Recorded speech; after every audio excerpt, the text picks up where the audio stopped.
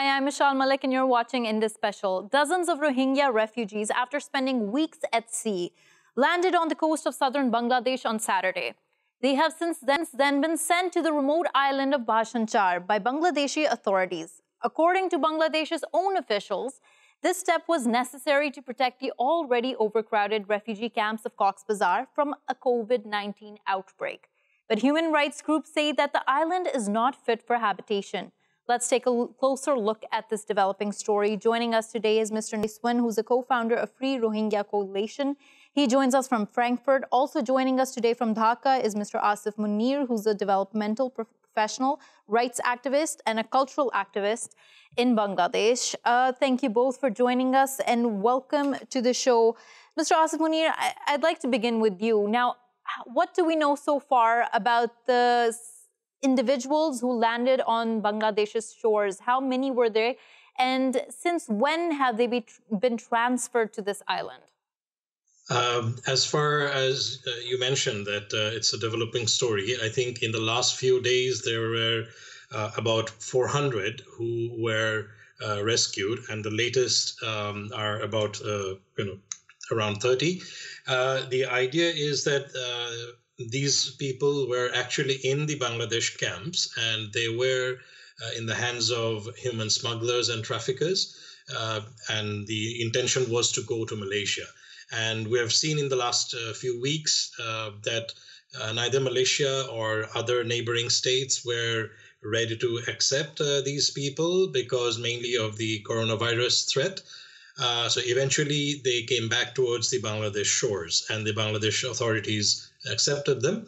But in light of the possibility of the spread of coronavirus, the issue that you mentioned about the Bhashanchar Island, that was still not being used. It's still not for a regular use, but especially for the isolation, for the quarantine for another 2 weeks. It's mainly because of that. It has been ready for some time, but of course there are issues of if it's actually a livable condition or not. But it's mainly for the isolation that's being taken in the last 48 hours or so. Right. Now, they were first received by the Bangladeshi authorities. Were they immediately transferred to the island? No, they were in the hands of the border guards and the local authorities, and eventually transferred, as far as we know. But how that has not been really disclosed, if all of them have been transferred, or if it's being in the process. But it's definitely in the hands of the authorities. Definitely they were in touch with UNHCR, but it's the Bangladesh government who is taking charge of this. Right, but it seems like since we don't know for sure whether this island is livable or not, taking this move, even if it's just for quarantine, seems a bit extreme. Would you agree with that? Yes, but it's also very difficult that even at the moment, because the camps are very crowded, and you have footages showing that as well. If anybody has been infected while they were at sea or in touch with other people who were their traffickers, if they have anything, I mean, it's very difficult to contain that within the camps. At the moment, I think there's no other alternative that they could think of, but this may happen again. So the government needs to think whether this is actually going to be a very temporary measure. They need to have proper facilities for treatment, for tests, and if isolation is required, then any kind of food supplies and all of that needs to be considered. This is for a one-time thing at the moment, maybe all right, because the other alternatives are not really available. And Bangladesh is not really ready, because that the total positive cases has been over 10,000 in Bangladesh. Forget about the camp areas. Right. So the country is not really ready to face any kind of spread anywhere. So this is kind of like a choice they have to make. Right, Mr. Stay with me. I'm going to jump to Lay and talk to him a little about what is happening at sea so far, about who the Rohingya refugees are in terms of who they are at this point in time when they're at sea. Why are they trying to leave Bangladesh? Why are they trying to go to Malaysia, and what is happening with those that are still back home in Myanmar. Nailan, how do you see this situation? Well, these people came to show off the Bangladesh last month and this month. They all left from the, as far as I know, they all left from the Bangladeshi camp. In February, they were in the sea for more than 2 months, and they were turned away by the Malaysian authority, and also I had that the Thai authority also, they have turned them away, and finally they came back to Bangladesh. And last month, I think in the second week of last month, about 400 were allowed to disembark in Bangladesh, and they were quarantined nearby the camp. But just on Saturday, about 40 people came to the show of the Teknaf, and they were taken to this island, remote island, Basanchar. About 29 6 women and the 12 including 6 women and the 12 children were taken to the Basanchar. Even this the little amount, now the government has changed the policy to send them to the Basanchar. So why these people fleeing to Malaysia is, that there are the human trafficker in the camp. They came to the camp, and they are exploiting them, always giving them the impression that you can travel to Malaysia by boat, you will get the job there. And some also joining their family, like the wife and the children are joining their husband and father in Malaysia. This way, they are taking this risky journey to Malaysia, because this is not the new for us. This has been happening since 2006 from Myanmar, and the trafficker are a kind of network. I don't know how they are close with those people who have the authority to release them from the show to live for Malaysia, because this is the hundred of the people living from one area. It is not easy to live without the acknowledgement of the local authority or the local guard there. Bangladesh has the strict policy to stop the human trafficking, but still the people are living from there. So I'm really wondering, how these people left from there. So back in Myanmar, the genocide is still ongoing, and nothing Mr. has changed. Nele, just sorry to interject here, but I want to put that question, since you're saying in Myanmar the genocide is still ongoing. In January 2020, when the ICJ instructed Myanmar to take steps to protect the Rohingya Muslims within the borders, do you see any positive developments since then? No, after the ICJ ruling in January, now in this month, on I think 23rd, both parties need to submit their finding. But the situation hasn't changed. The situation is getting worse day by day since then. A few dozen Rohingya have been killed amid the fighting between Arakan Army and the Myanmar military. Arakan Army representing the Rakhine Buddhists in the area. So their fighting is daily basis going on. So Rohingya are getting killed, and many have been displaced. So from Rakhine side also there is a lot of casualty and the displacement as well. So the situation is likely not going to change at all until the international community can take the serious action against the Burmese government and the military. Right. Just one quick question before I jump back to Mr. Munier here. Now, the UN has acknowledged that the Rohingya Muslims are the most persecuted minority in the world. Now, given this pandemic, given how things have been unfolding all across the world, how do you think they have been being dealt with by those who need to give them asylum, by international organizations? You've discussed with us thoroughly about what is happening with them in Myanmar in general. But given this pandemic, do you see there being greater assistance given to them? Because, the condition in the camp, you can see the crowded camp with the dire situation, and inside the camp there is no safety and the security, and also these human traffickers are exploiting them, and that there is internet shutdown, and the refugee have no access to the education, the healthcare also very limited. I am not blaming the Bangladesh government, that they have already given us the land for the sheltering more than 1 million there. So the responsibility on this UN organization and the international community to develop their situation. And in regard to this pandemic, I had, in the Cox's Bazar area, there are more than 3 million population, including this refugee community. There is no ventilator nor the ICU bed there. Only the government has arranged the 1,000. Right. Mr. Please stay with me. I want to jump back to Mr. Munier and talk to him a little about what is happening on ground in terms of trying to contain this outbreak, especially when it comes to the refugee camps. Mr. Munier, you earlier stated that it is essential to quarantine those that are coming back from sea, because if there is an outbreak, it would be disastrous for a place where there is complete lack of social distancing, very scarce resources. That's agreed upon. But we're hearing reports of those who are being housed in the island sneaking back into the camps because the conditions are so unlivable.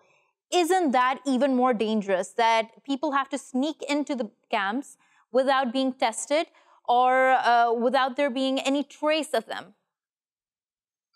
That's very true. Having said that, the government did not find a good alternative in the camps. I know for sure that in the last 1 month or so, the international community who are still active in Cox's Bazar, they have been doing sort of information campaigns, awareness about protective measures, hand wash, social distancing inside the camp areas, and also preparing spaces that can be used for isolation. So yes, at the moment, the way they live in the camp areas, there's no possibility of social distancing, but there have been preparations made. So the government needs to sort of investigate and agree with the UN agencies that yes, these can be used. And on the other hand, in terms of different testing kits and all of that, different UN agencies have provided with that with the hospitals.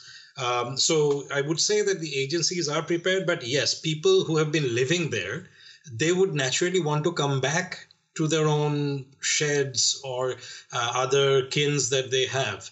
So, forcibly isolating them will not really work. There needs to be some kind of discussion, negotiation, and common understanding that they understand why this isolation, and if the existing facilities for isolation are nearby the camps, which is ideal, and the UN agencies have been working on that. So that needs to be sort of looked into, whether that can be used in the future for if there is a spread. If there is a massive spread, that will not be adequate, of course.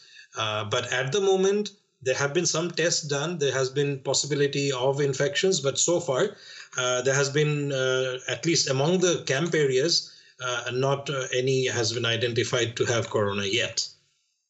Right. Mr. Asif Munier, I'm just going to go to Mr. Nasr and ask him one last question. Mr. Nasr, as you see the situation developing and you see that there is mobilization, as Mr. Asif Munier is stating, on the global front to provide greater assistance to Bangladesh and protect the refugees, do you think that's enough? And if not, what more needs to be done in your opinion? Yeah, this is not really enough because, as I've mentioned earlier, there are about more than 3 million population in the area, in Cox's Bazar area, including the refugee community. So far, I had there are about 1,700 isolation bed prepared by the government, and these Save the Children and the other MSF have arranged some isolation bed in the camp.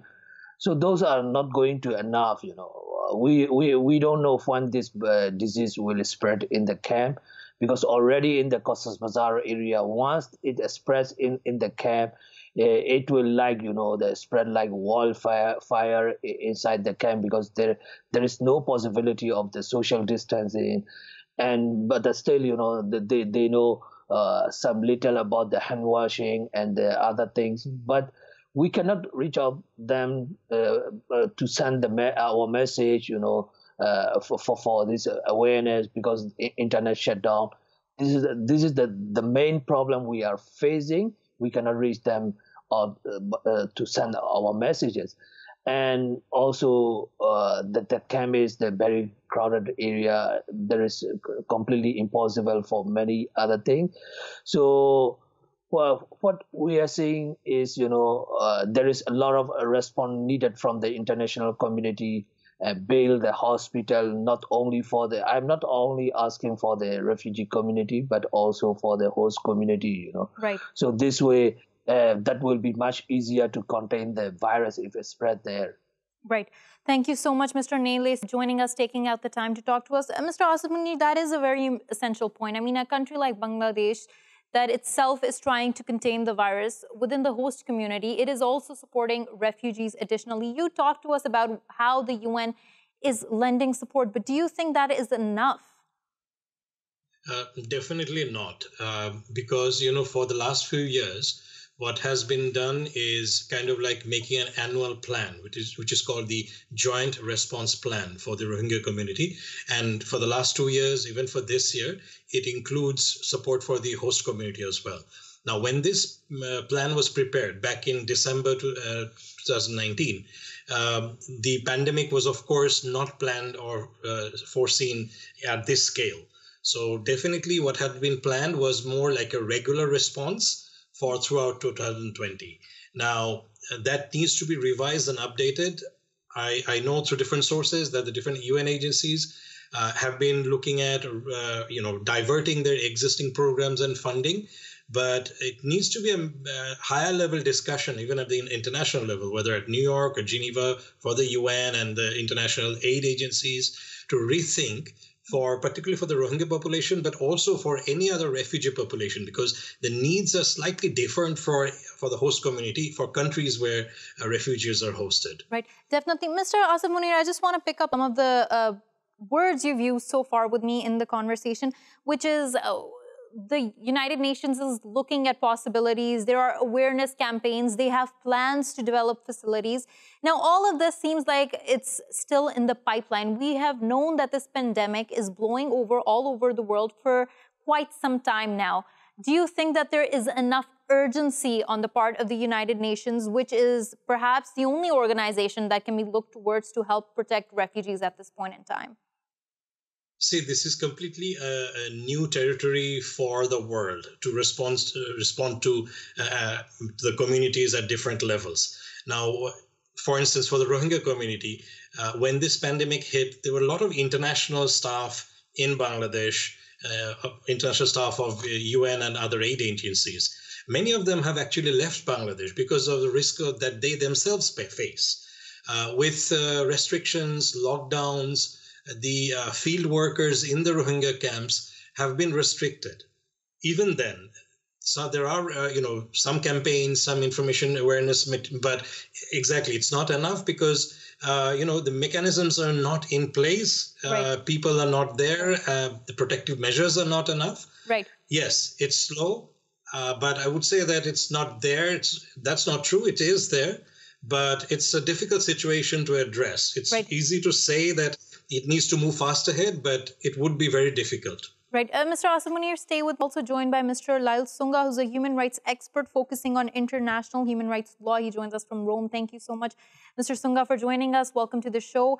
Now, Professor Sunga, as we've been talking about all of this, and you might have heard the last bit of conversation with Mr. Munier here, that this is new territory even for the United Nations. So for them to have that urgency that is expected of them is perhaps too much of a reach. But just seeing how they have been responding to the refugee crisis, to the migration crisis, not just during this pandemic, but before it, do you feel like they have shown the urgency that is needed to match the enormity of the crisis in the world?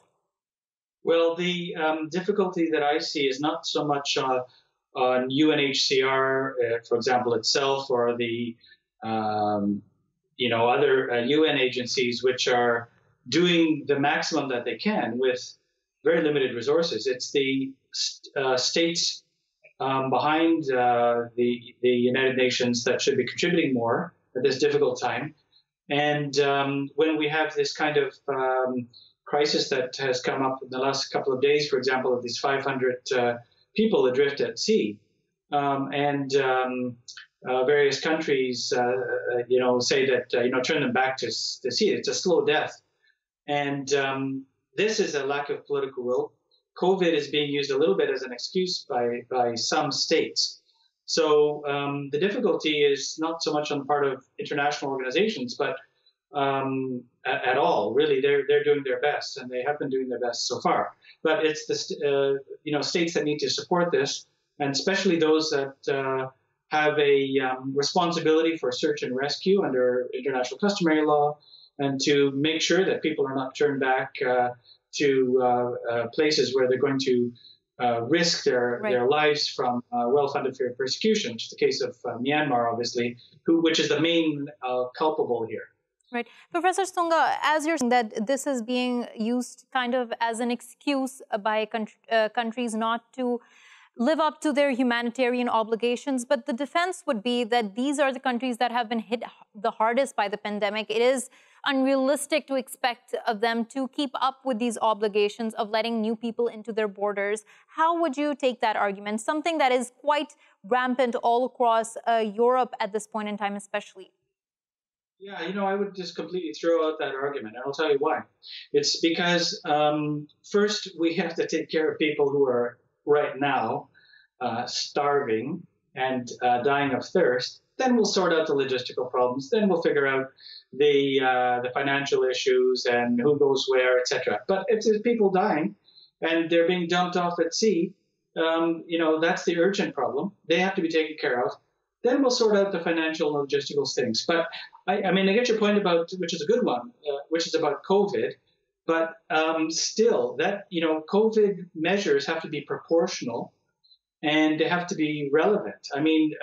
There's a bunch of people who are at immediate risk of dying. They are dying, and then the COVID issue will be taken care of. So there has to be measures taken. There have to be, for example, the medical issue and anti-contagion issues, et cetera, et cetera. So nobody's saying that, everybody can, each state has to allow everybody just to walk in, but they have to be rescued from sea. They have to be given safe haven. They have to be taken care of. And those that need medical assistance, which are many, have to be taken care of. This is a basic humanitarian issue, and it's a human-to-human issue. So I wish that politicians would forget that they're politicians and think of themselves as if they were ever at risk, they would need that type of care. So it's really a moral, ethical, and humanitarian issue first, and the legal and financial stuff we'll figure out later in a way. Right. Professor Sunga, I agree with you there that there is a need for greater empathy, but unfortunately that seems to be put on the back burner when we talk about law and policies, especially related to to the territory of a nation. Now, when there are allegations and when, as we have been seeing, human traffickers are exploiting the situation, taking many of these refugees to these places, and that is also one of the defense that is used, that you have a right to deny certain people entrance into your borders, especially during a time like this. Is that another complexity that you see within this issue, or do you feel like that also is being used and is as an excuse? It's certainly a complexity, but the way of addressing it, and it's not being addressed, is to say, well, okay, let's turn a blind eye to it. Human smuggling and human traffickers, all these networks, there are arrangements in place for cooperation to stamp that problem out. And it's a very difficult issue, but, there are measures that have been developed and cooperation agreements in place. So saying, well, you know what, we don't want to deal with this thing anymore because there's this crisis or that crisis is extremely short-sighted. Because you're just going to get more of this problem later on, unless police cooperation and maritime cooperation and mutual cooperation in criminal matters, which is what forms the basis for an effective response, continues on human trafficking. So if you find a problem, it's not there's no solution to say, well, we're going to ignore it, it's going to go away. No, actually, human traffickers get that message and they step up operations. More people are victimized, and you have a much worse problem very in the short and medium term. It happens very quickly. So the only way, I'm afraid, is there are difficult problems, is to address them. Right. And human trafficking, you're absolutely right, is one of those problems. Right. Mr. Asif Munier, now we even put up the developed nations as the benchmark when it comes to laws and humanitarian obligations and democracy. But what do you think can these developed nations learn from a developing nation like Bangladesh, which has allowed refugees, which has welcomed refugees, especially when we look at the cases of European nations which have so blatantly closed their borders to those fleeing from the worst kinds of conflicts within Syria and the Middle East? Definitely. I think this is kind of like pointing a finger towards Europe and even US and the developed nations in terms of where humanity and humanitarian issues need to be dealt with upfront, rather than other aspects of border control, security issues. But that's the double standard and the world that we're living in. And even we have discussed before, I think your programs and other times, that there are still responses to the humanitarian aid for the last few years, if we talk about just the Rohingya people. But in terms of resolving human rights issues, putting sort of Myanmar kind of accountable, that has, again, we were talking about the international measures and the International Court of Jurists, where Gambia, again, part of the developing nations, and a member of the OIC, had to take this up. This does not come from the Security Council at the UN. So, yes, we do see double standards, but that's global politics for you. Right. On that point, we're going to end here. Thank you so much, Mr. Asif Munier, for your time, Professor Lyal Sunga, for your time. We're going to go for a short break, but when we come back, we take a look at how Yemen, with healthcare infrastructure already on the brink of collapse, is bracing for a possible outbreak of COVID-19. Stay with us.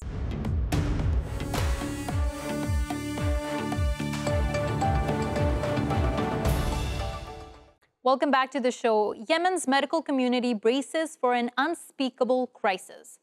With health infrastructure on the brink of collapse and more than 24 million people of the total population of 29 million needing humanitarian assistance, what would the outbreak do to the country? Let's discuss this further. Joining us for this conversation is Bushra Nasr, economic development expert and member of Yemen COVID-19 Consulting Group. She joins us from Stockholm.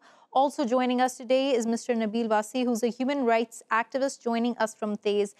Thank you both for joining us and welcome to the show. Ms. Nasr, I'd like to begin with you. Now, the United Nations believes that COVID-19 might be rampant within Yemen, but it is going undetected. Do you share that fear? Yes, I do. Actually, there are some doctors and other people who have been sending some alarms and some cases already, but there are these cases, especially in Sana'a, as I understood, have not been mentioned or declared yet by the government or by the Houthis rebels in Sana'a. I understood that there will be a press release today by the Minister of Health in Sana'a, or the Houthis Minister of Health. So we are looking forward to hear what they're going to say. Right.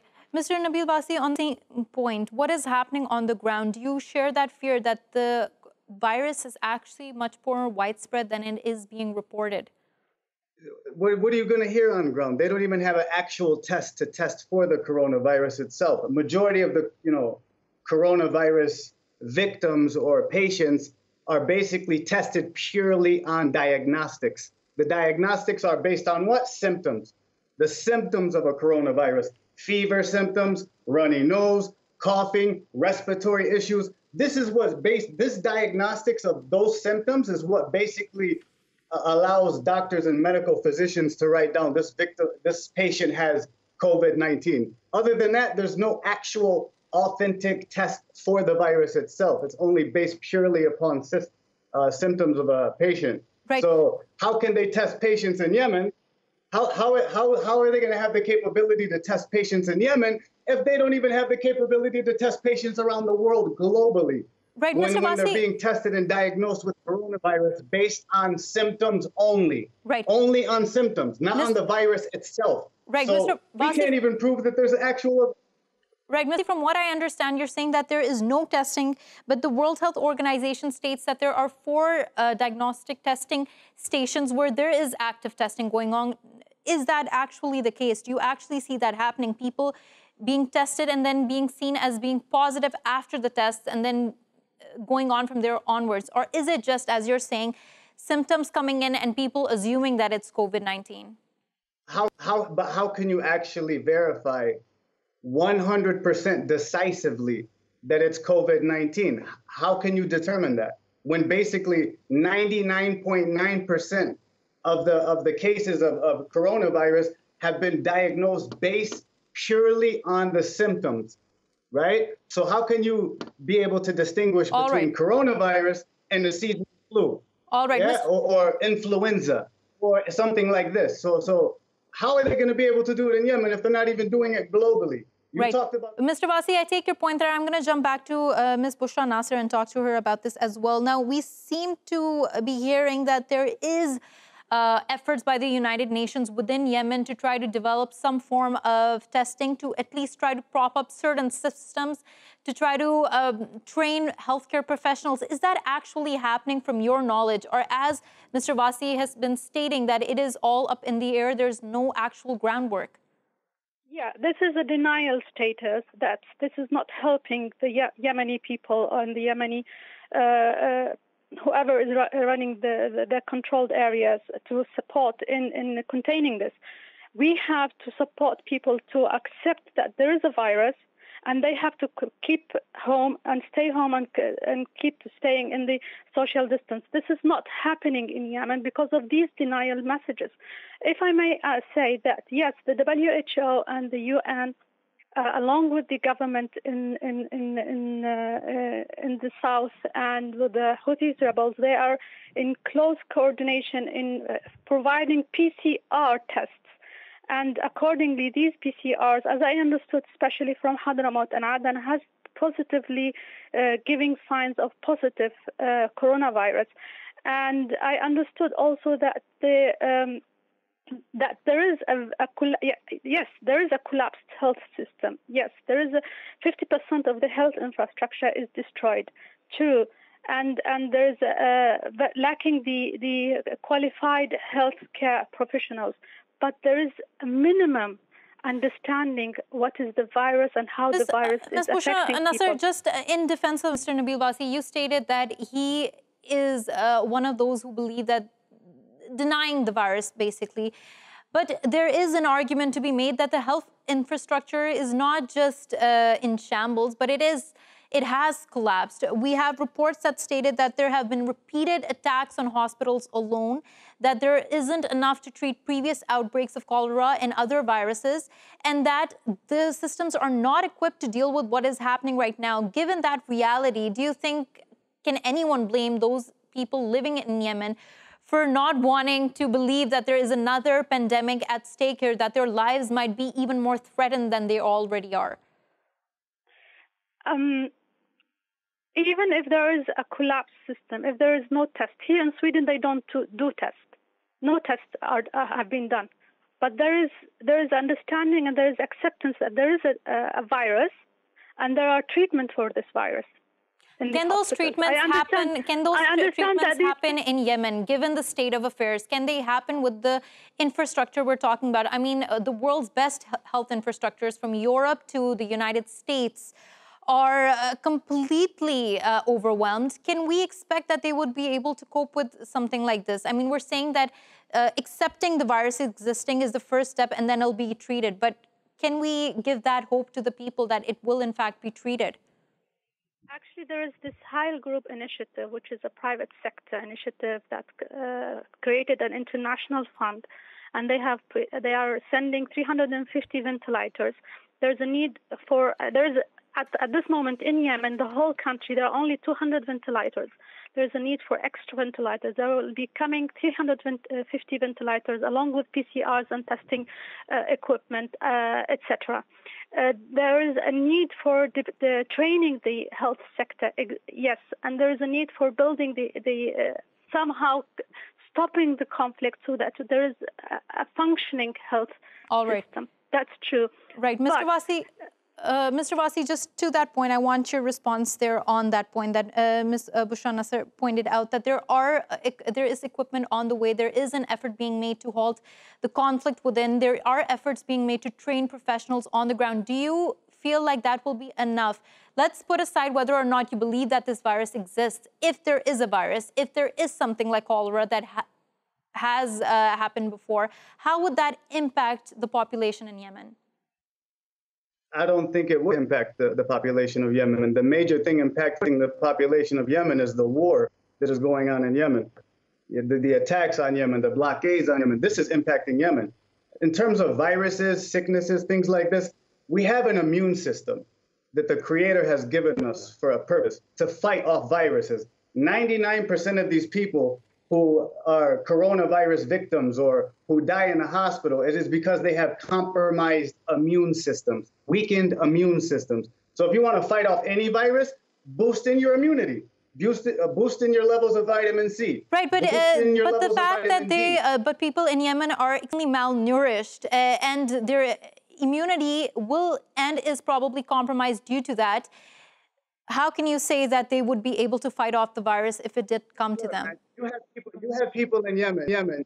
You have Yemenis who survived malaria. You have Yemenis who survived many things in terms of illnesses related to the immune system, right? You know how many Yemenis go through malaria cases on a yearly basis, on a daily basis, on a monthly basis, and they survive. So they have immune systems that are functioning properly and correctly. That's not an issue, yeah? The issue is, are we going to give validity, are we going to give credibility to this supposed pandemic that is going around that seems to be pushed as an agenda by a certain person named Bill Gates, who's the founder of computer software, and now he's in the medical field, even though he has zero credentials and zero qualifications in medical field or medicine, but he is one of the main.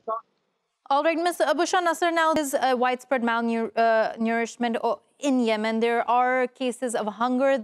The country is on the brink of famine. And you are talking about the fact that there might be more ventilators coming in, but there is a population of 29 million people. Will all those supplies be enough? Exactly. There's an economic crisis and a health crisis going along together, plus the conflict. So, and then we have floods in Yemen as well that took place in the last couple of weeks that brought more new diseases and the new kind of viruses on the surface. I'm not a health expert, but I think it's typhoid and another kind of fever that's very similar to COVID-19. As I see, it's a tsunami coming into Yemen. Now that there are some cases happening in the south that have been reported, we are looking to hear from what's going to happen in Sana'a. But there is an outbreak coming in, and that if this happens, then there is a tsunami that the country is going to be going through without having the minimum economic and health infrastructure to combat it. I'm talking about a country that is dysfunctional and fragmented institutions, state institutions, significant damage in the public infrastructure, and a lack of security, drop oil exportation, and remittance. Even humanitarian aid in Yemen has remittance for Yemenis is the only thing that kept Yemenis not dying from starvation. This is by report, $3.2 billion was the remittance of Yemenis to Yemen last year.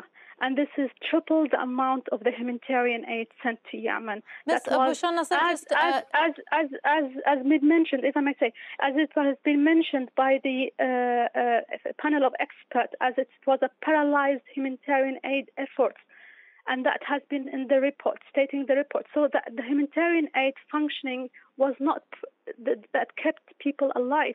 The thing that kept people alive in Yemen are remittance, and now there is a shortage in remittance because most of the people working around Yemen and outside of Yemen are in quarantine. They cannot send money back to the people. Ms. Bushra, Nasr, since I'm time, I just want to put this one last question to you. Given that the worst case scenario, if there is an outbreak within Yemen, most people understand that it will be one of the worst humanitarian crises in modern times, given everything that is happening. Do you think that there is an understanding of that on the international community's front when they talk about humanitarian aid, when they talk about trying to cease conflict? Unfortunately, no, because there is a drop in the aid and support. The support shouldn't have been stopped or dropped. The U.S. stopped aid to Yemen. There is a drop in the aid from the international community. This is not supposed to be happening. What is supposed to be happening is fixing the problems, fixing and finding a way to make the paralyzed humanitarian aid system efforts working. And at this moment, what we hope is that the international community and the Yemeni community, the private sector Yemeni community, who are living in the neighboring countries and they are rich people, support Yemen. We should be unifying our efforts, because what is happening now, how I'm seeing it, I agree that immunity should be boosted, but what kind of immunity the people will have if they are malnourished and needing food, if they are not able to stay home for quarantine, when they are depending on daily wages? 85% of the micro and small enterprise depends on the daily wages. If we have no security on the ground, forcing them to stay home even, or social distancing, and there is no food and there is no medicine getting into the country because of the conflict. These are catastrophic scenarios. Right. On that point, we're going to have to end the show. Thank you so much, Ms. Bushra Nasr, for joining us, Nabeil Wasi for joining us from Yemen. Thank you for watching Indus Special. We will see you again tomorrow with more stories. Till then, goodbye and take care.